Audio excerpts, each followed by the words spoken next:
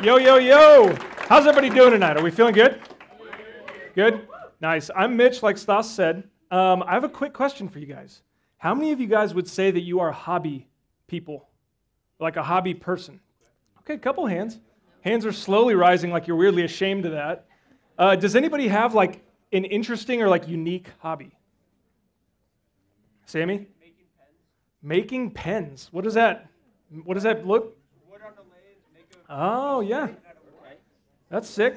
I know Jack Ridlin here he's a trap shooter, so he's like gunpowder and shotguns. Yeah, that's sick. Anybody else who has a cool one? What? Kendama. I don't know what that means, but I like it. Oh, the stick with the string. Heck yeah. Guys, I'm a hobby guy. What did I say? The stick with the string. Yeah. I'm a hobby guy. I've had several hobbies throughout the years, but one that I always go back to is building things. Is anybody like a woodworker, like some like to build things? Not IKEA? Okay, yeah. The guys wearing boots and hats said yes. That's good. I love woodworking, and it's something I've always enjoyed. Here's actually a couple photos of some of the things that I've built in the couple recent years. So this is a conference table I made for our StuMo office. I know that's in progress. This is what it looked like at the end, but this was like a daunting task for me. This was a 9-foot by 6-foot conference table, red oak, hardwood. You don't mess that up or that's a spendy bill. It turned out great. This next one's a good one. This was Aaron, before we got married, had asked me to build a nightstand, and this was right before we started dating, and I was like, I'll see if I have time, pencil it in, but really I was like, okay, let me get after this thing. I worked for 4 days straight to make the sickest looking side table nightstand thing. I think it turned out pretty good, right? Thank you. Yeah, and guys, we got married, so obviously it worked. So if you don't have the looks, guys, get into woodwork, and I promise you, it will take you places. And then lastly, this is probably the best one. So I don't know if you guys know, but I lived with Matt Smith for 3 years, our fearless leader. And I remember the day I moved in. This guy, he's been in the workforce at this point. He's a full-blown adult. So I'm moving into the house, right? I'm carrying in all my stuff, and I'm like going to poke my head in his room, right? Well, on the floor in the corner, I see just a mattress kind of stuck in the corner, right? No box spring, no bed frame, and there's like a fake bear pelt on the wall. And so I was like, I'm like, Matt, is someone like squatting in your house? Like, is this a homeless person like setting up shop in here? Turns out Matt's just into the low profile aesthetic. They don't make bed frames, West Coast, yeah. They don't make bed frames that small. So I was like, dude, I'll build you one, okay? And so I built him basically a glorified pallet. But now he has a bed. Yeah, there's the bear pelt.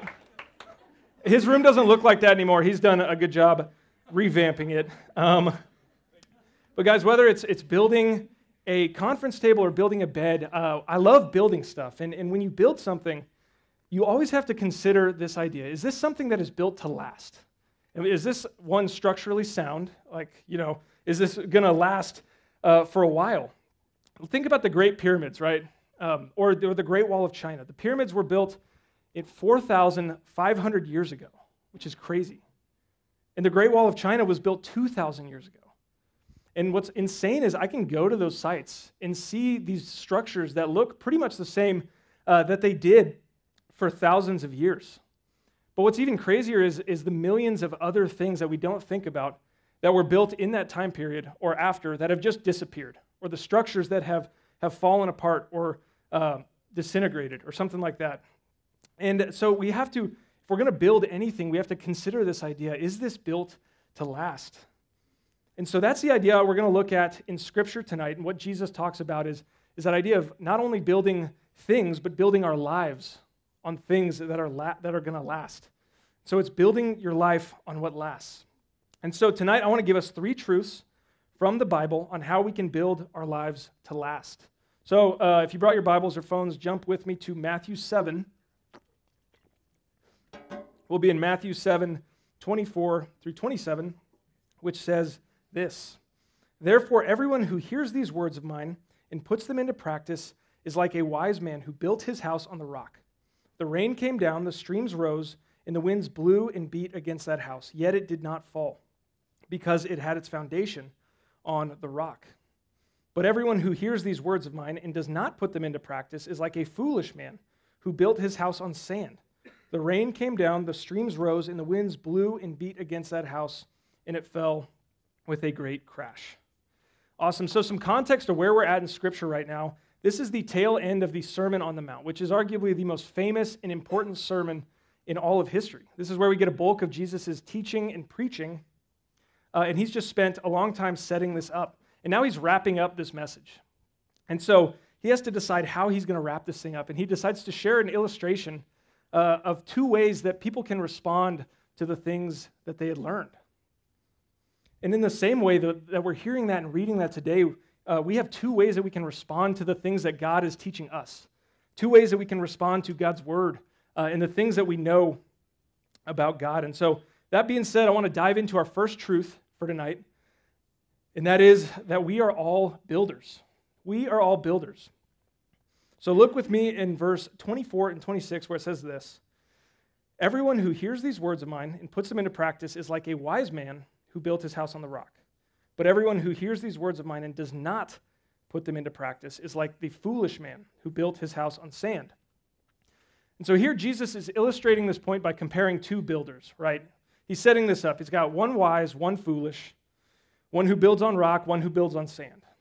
Okay, and with this, what Jesus is trying to do is he's trying to relate that to us building our lives. And I don't know if you've ever thought about it like this, but we are builders in the way that we build our lives. And if you don't think about it like that, think about it like this. Every decision that you make goes into making you the person that you are, right? I know that was kind of a confusing thing, but each decision that we make comes together to form who we are. So whatever we dress, whatever we eat, drink, how we spend our time, how we talk, who we talk to, who we surround ourselves with, that all comes together to form who we are, right? So we are builders in the way that we build our lives. And so to examine what Jesus is talking about here in this passage, I want to start not by looking at the differences between these two builders, but start by looking at what they have in common, right? And so here's what we know. We know that they both have the same opportunity. We know that they are both builders, and we know that they both built a house, right? Pretty cut and dry, pretty plain and simple. These guys set out to build a house, and they succeeded. But what's interesting is what Jesus doesn't say here. He doesn't say like, oh, the wise builder was the better builder. He was the more skilled guy. Or he doesn't tell us like, oh, the foolish man had better materials to build with. No, all we know is that these guys had the same goal, the same opportunity, and the same initial outcome to their story.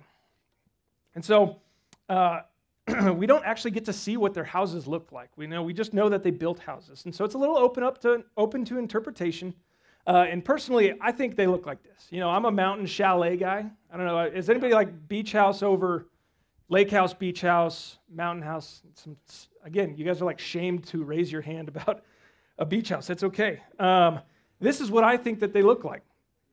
And these builders could have easily built whatever they wanted, right? They had the opportunity to build their lives however they wanted. And the same is true for us, right? Like I can become anybody I want to. We live in America, God bless, and we can have a lot of freedoms and opportunities to build our lives how we want.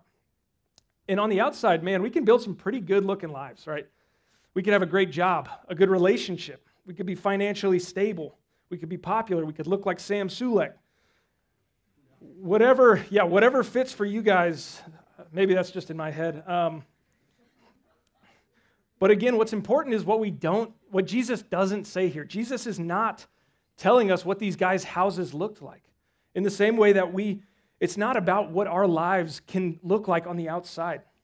He doesn't give the square footage of the house or the number of rooms, because that's not what's important, right? But what he does emphasize here is the foundation.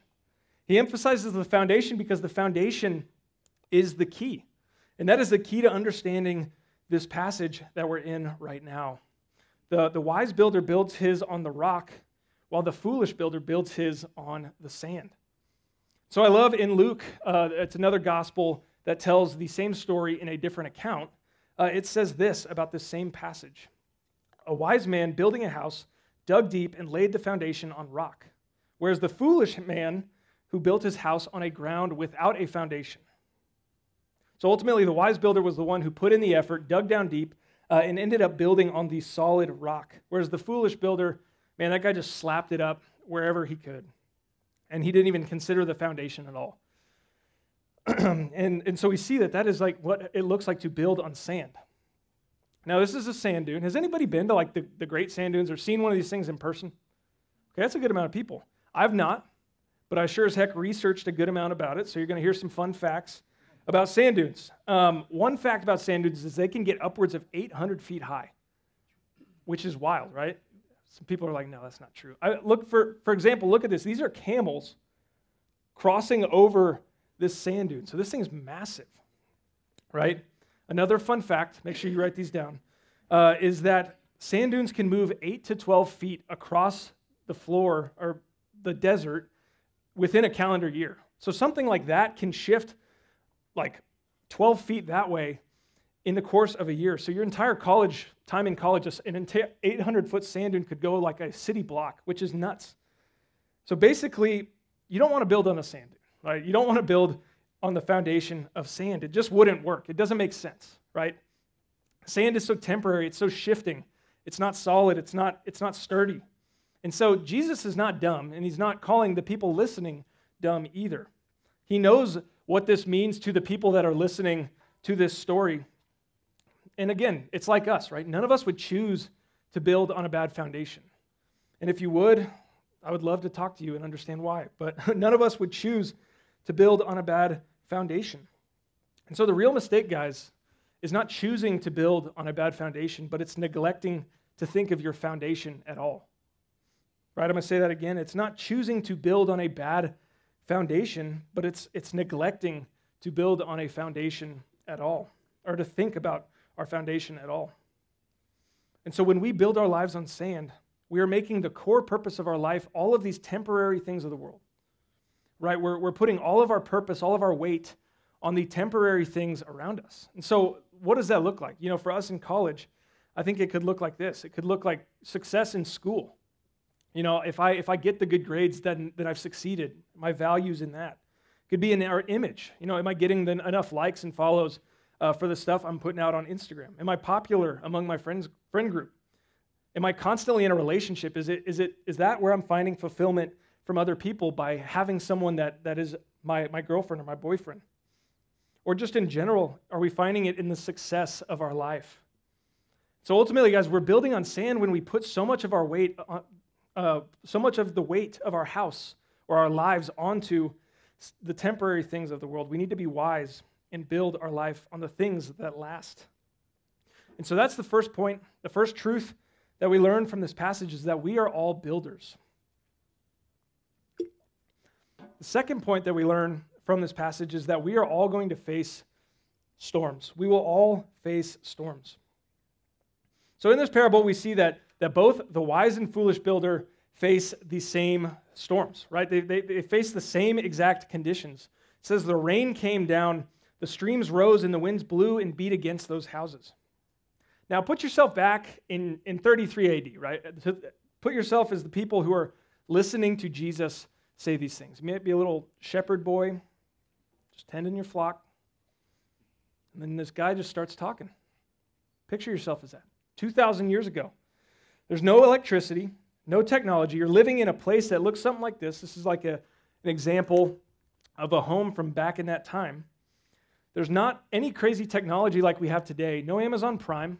You have to wait a long time for the camels to deliver your package. And your entire life is kind of wrapped up in this like several mile radius. You know, it's legit like living in Lawton, Iowa, in the middle of nowhere. Your entire life is just in this like small vicinity. And so back in that day, man, there's not much that could come in and just decimate you, right? There's no nukes, no bombs, no air raids.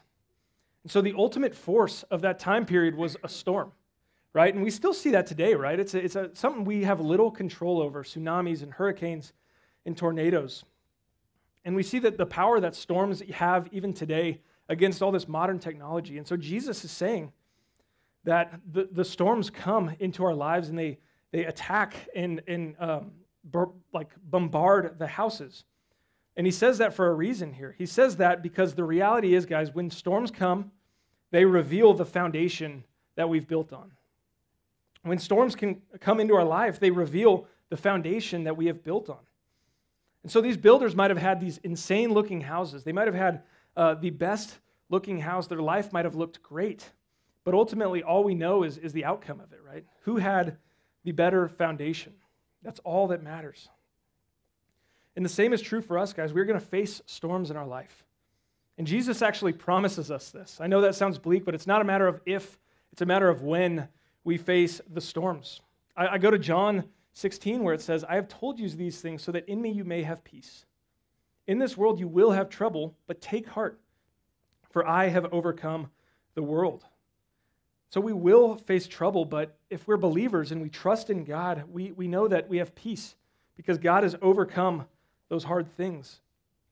And when we live in light of the gospel, live in light of our faith, it changes the way we view those hard things, right? When we have the solid foundation of Christ, it changes the way those hard things impact our life. And so I want you to think for a second, what do these storms look like? What does it look like to have a storm come and test your foundation? You know, is it losing a loved one? Is it a loss? Or is it a bad breakup? Is it anxiety? Is it failing a class? Honestly, it can be any of those things. It can be big or small. What it comes down to, guys, is a storm is something that, it's a hard thing that we have in our life that just shakes up our way of living, right? It's something that shakes up our life, a trial, like Billings talked about last week. I'll never forget the morning of September 20th, 2019. I got probably the worst phone call that I could ever receive. I was a senior in college, and I had learned that a fraternity brother who I pledged with, who I lived in the house with, was one of my close friends, had taken his life the night before. It was hands down the most confused and upset and angry and just, I don't even know, just emotional I had ever been. And at that point, I'd been following God for 1 year. And it was a big turning point for me. So much of me wanted to go back to the way that I was living, go and cope with that hard thing the way that I always had. Going to the ways of the world, the temporary things, the sand. But thankfully, and I'm so thankful that I had people in my life that were helping me walk with God, helping me lay that foundation on solid rock, because I was able to go to God and go to the Word and see what His answers were to these hard things that I was experiencing. And not only did God help me in that time, but He actually strengthened my faith. That experience made me stronger. And it allowed me to trust God in a way that I could have never done before had it not happened. And even more than that, guys, I was able to be used by God for the people around me. I had an entire fraternity that did not know God. And I was able to be a light for them in that, to be there to comfort them when they were building on that sand. And so I just want to make it clear, guys, you know, maybe you can relate to that. Maybe you've had hard things. And if not, guys, we will have hard things. And just because we're living on a solid foundation, just because those of us who have trusted in Christ are building on that foundation, it doesn't make the storms hit any less. Like, it doesn't say that the wise builder had less of a storm. We are going to feel that pain. We are going to feel the hard things. We are going to feel the hurt and the trauma that comes with that. But do hear this, guys. When we trust in Christ and we have that solid foundation, it absolutely changes the way we endure those hard things, the way that we come out, and the way that we live our lives. And so I don't want to sit here and claim to know what some of your guys' hardships have been, because I know that I haven't experienced the worst of the worst, but know that Jesus can relate to that. And because of that, guys, we have to build on the things that last.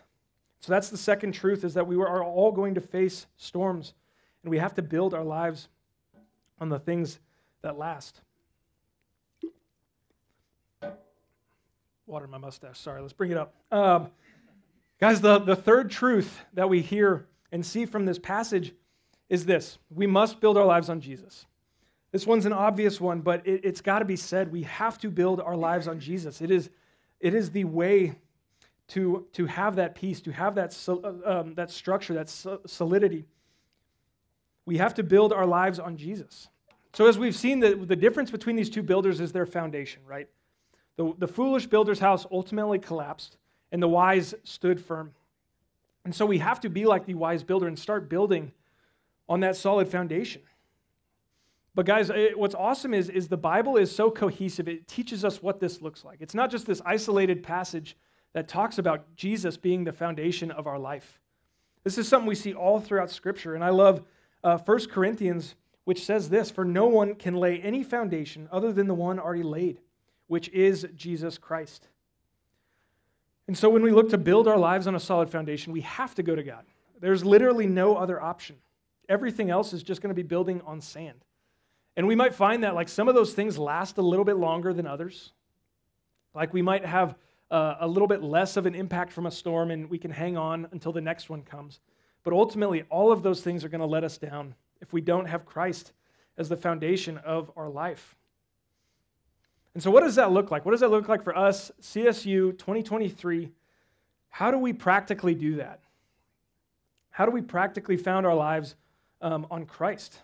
And I want to leave you guys with this. This is the one thing, if you were like, Mitch, I didn't hear a darn word you said. I tuned it all out. Well, tune back in for this next part, and then you can tune right back out. But hear this. This is the way that we can build that foundation on Christ, and it's by this. It's hearing God's word and doing God's word.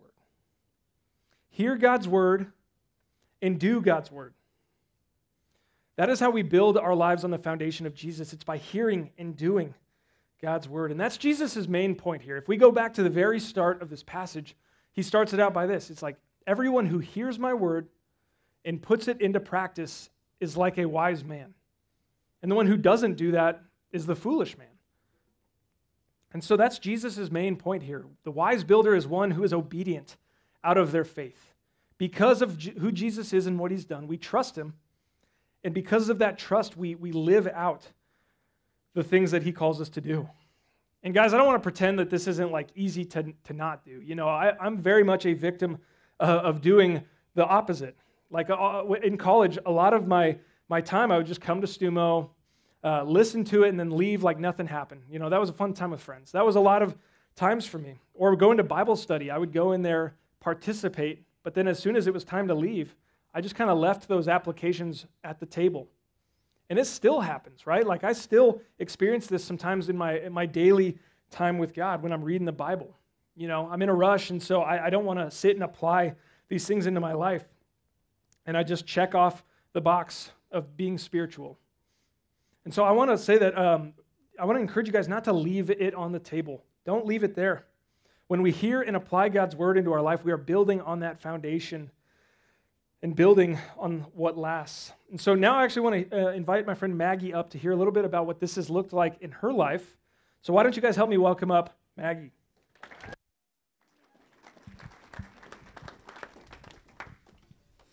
Hi guys, my name's Maggie. As Mitch said, I'm a sophomore, I'm in Pi-Phi, and I also just recently transferred from the University of Arizona. So growing up, my family went to church every Sunday, but church for me was more about just trying to stay awake throughout the whole thing. I knew who God was, but that was about it. Fast forward to 7th grade, my parents got a divorce, and I felt so alone. Anxiety and overthinking started to consume my life. Every decision I would make in my life, I would spend hours overthinking it, and even after the decision was made, I was never satisfied with it. This even included my decision to go to the University of Arizona. All this is to say, I had no firm foundation, and I was making every decision in my life by myself. It wasn't until the summer before my freshman year that my sister Hannah shared the good news that God has for us. I had no idea that there was such thing as having a relationship with God, and I had no idea how much this would change my life. After turning and trusting God, the anxiety in my life became less prominent. I realized that I didn't have to overthink every decision that I made because I trusted in the plan God had for me. This even included transferring schools. Transferring to CSU was the first decision I had ever made where I didn't have to overthink it. I can say for certain transferring was right for me because I made the decision with the help from God. God has provided me so much peace with transferring, and I no longer have to make decisions by myself. I found that being built on God's word is the strongest foundation. A verse that stuck with me through my parents' divorce and even through transferring is Romans 8:28, and we know that for those who love God, all things work together for good. Thanks, guys. Awesome. Yeah, thank you, Maggie. That was awesome. Guys, as we wrap up, I want to ask you guys to think through this question. Think through this question for yourself. You don't have to share it with anybody, but think through, how would you answer this in your life today? What is your foundation? What are you building your life on? What are you building your life on right now? Is it the temporary things of the world, or are you taking steps to hear God's word and do God's word? I do want to encourage you guys, the fact that you're sitting in this room, hey, you're already halfway there, right? You're hearing God's word, and you're taking it in, but now it's a matter of, as you guys leave, how are you going to respond? How are you going to respond to the things that have been presented before y'all, the things that Jesus asked those people on the side of that mountain 2,000 years ago? Are you going to respond? And Jesus poses the same things. Are we going to be people who just hear it and move on? Just let it go in one ear and out the other? Or are we going to be like the wise builder and hear it and apply it into our life? I want to help us do that by giving us a couple applications of what this could look like. And again, these might seem simple, but there are great ways to take those initial steps. And again, if an initial step for you is making Jesus the Lord of your life, there's no better way to do that than to start tonight. Just take that step to hear God's word, approach him, and let him come into your life and trust him as the Lord. As far as applications go, I would say this. The first one is start to read the Bible. Again, we have to be hearers and doers of God's word, so that takes knowing what God says. A great place to start is in Matthew or John. Like I said, we were just in the Sermon on the Mountain. It's one of my favorite chunks of Scripture to read, because you really get a picture of what this actually looks like. Who is Jesus, and how did he approach these teachings? You get to see that for yourself. Secondly, I would say bring others in. Bring others in to help. This is so hard to do alone, and we're going to experience those hard things. And I mean, man, I could not have done that. I could not have gone through that trial of losing my friend Liam had it not been for the faithful believers I had in my life. So have others in that are going to help you take those steps.